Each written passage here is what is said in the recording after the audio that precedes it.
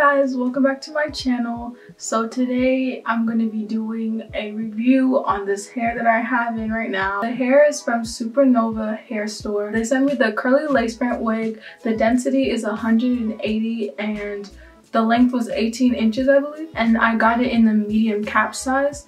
So obviously the hair didn't come like this. I went out of my way and I bleached it and I dyed it myself. I didn't want to like show the whole process of me like dyeing it, but I did have like a little bit like snippets of it. So when the hair came, it came plucked, pre-plucked definitely. I always go in and over pluck just because I bleached the knots because it's a must. At first I bleached the hair with 30 Ball and Developer and bleach. I didn't want the hair to be damaged, like, because everyone knows that if you bleach hair, you're inevitably gonna damage the hair. But I just wanted ginger curly hair because I didn't want to do it on straight hair. I feel like if you bleach and dye straight hair, it's less noticeable. It's like more dryish, but like if you bleach and dye like curly hair, the curls will loosen up. So if you're trying to do this hairstyle, just know that you're gonna get loose curls if you have tight curls. If you have a problem with that, I probably wouldn't dye this hair. So I bleached the hair and then I went back to touch up like some patches of like darkness that I may have missed the first round, but I didn't like re-bleach the whole hair like twice. I just went in and got the parts that I missed. And then I went in with some Arctic Fox hair color, and I got orange and I got sunset orange, and I just mixed these two together. And when I tell you guys, this is exactly the hair color that I was trying to achieve. Like I honestly didn't know if it was gonna come out just because I didn't know how light I was supposed to go, but I didn't want to like severely damage the hair.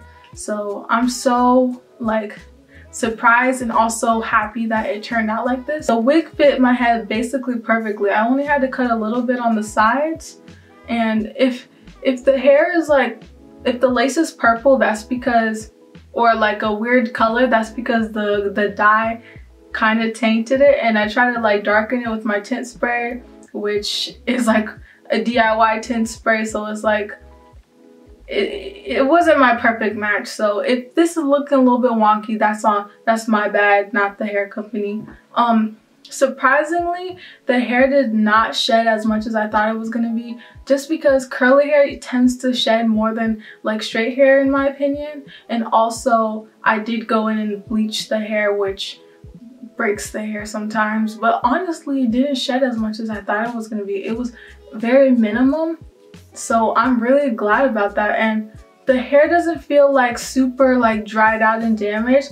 I deep conditioned it for like a couple hours after I dyed it, but I'm sure if I get like a treatment mask or something, the curls might come back to life later on. I honestly can see myself wearing this hair for a long period of time. Usually when I dye hair, I usually fry it, I can't lie. I want to say the only con about this hair is probably that when I was bleaching the knots, actually no, this is not even a con. I'm just let you guys know that I ran out of developer at the last minute and I had to go back to my 20 developer, and I was using 30 at first, so it wasn't lightening as much as I thought it was gonna be. Well, it wasn't lightening as much as it could have been, so that's also my bad on my part, because I'm too lazy to go to the beauty supply and get some more, you know, developer. But otherwise, I'm really glad on how it turned out. When the hair came, it didn't come in like, you know, like when you get hair from like hair companies and it comes like in this like manufactured curl type thingy, and then you have to like wash it to figure out what the real curl type is. Well, when I unboxed this hair, it kind of felt like naturalish.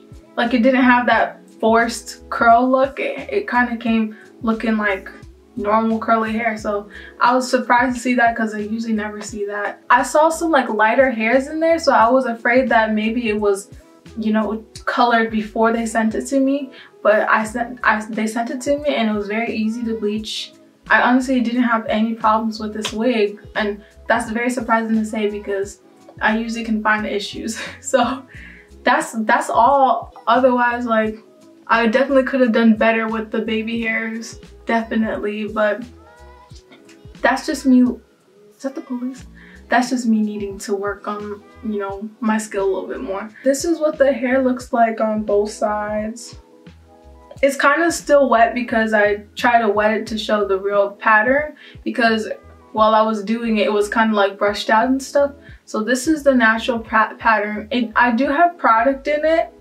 I put some gel in there and I put some curling mousse in there, but that's all I have in here. And this is what it looks like on the side, and this is what the back looks like.